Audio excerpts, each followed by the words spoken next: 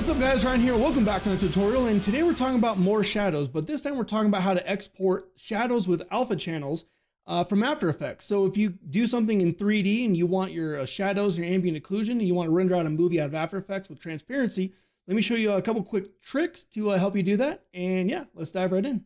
All right, cool, so here's just a quick and dirty scene that I set up. It's just a still image with some 3D text from Cinema 4D set in. And I also rendered out an object buffer, an ambient occlusion pass, and a shadow pass.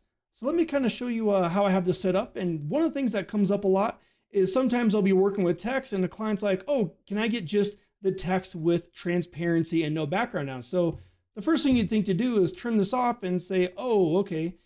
You know, the issue is these two layers are set to multiply. That's what takes the white out. And that's what, you know, makes the footage transparent underneath. If you don't have that, you have a white background. So let's focus on the shadows here real quick, and let me show you how you might want to do this. So here's our shadows on the ground. The first thing I'm going to do is I'm going to add an invert.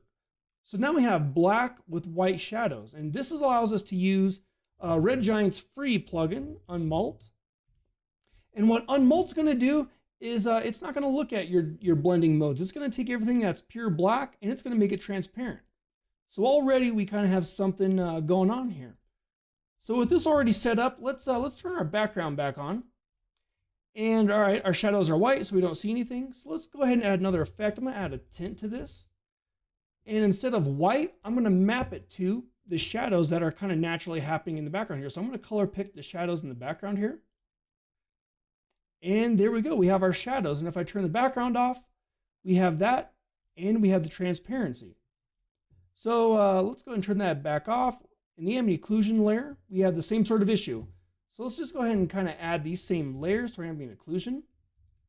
Paste those, and now we have transparency in our ambient occlusion.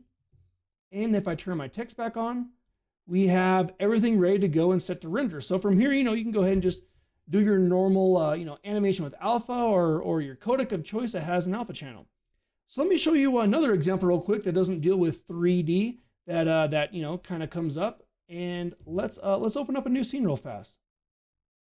All right, so here's another example of a project that I'm most likely not supposed to show you guys. You might actually see it next month if you're kind of looking closely.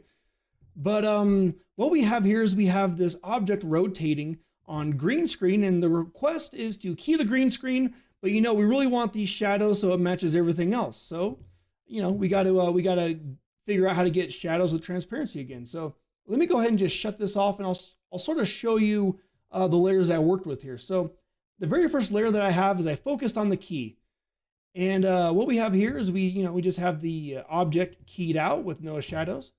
And I added another layer here. You might not be able to see it, but it plugs some of the holes that the aggressive keying, you know, created. And then on top of that, what I did is I focused on getting just the shadows. And, you know, in the shadows, we kind of have our same process, you know, tint levels, all that good stuff.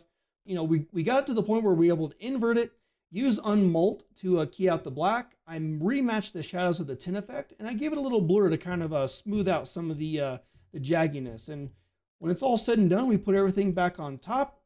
We have an alpha channel underneath. And again, this is set up, ready to go and render the client with alpha so he can put it into any background that he wants to match the rest of the edit. So there we go, guys. Another quick one talking about shadows and transparency. Hope that helps you guys out. And how I always add the, you know, in the stream, subscribe if you want to see more. Got another live stream this Sunday if you want to tune in, hang out, and talk motion graphics. Otherwise, I hope you guys have a great rest of your Friday, and I will see you guys in the next tutorial. So have a great one.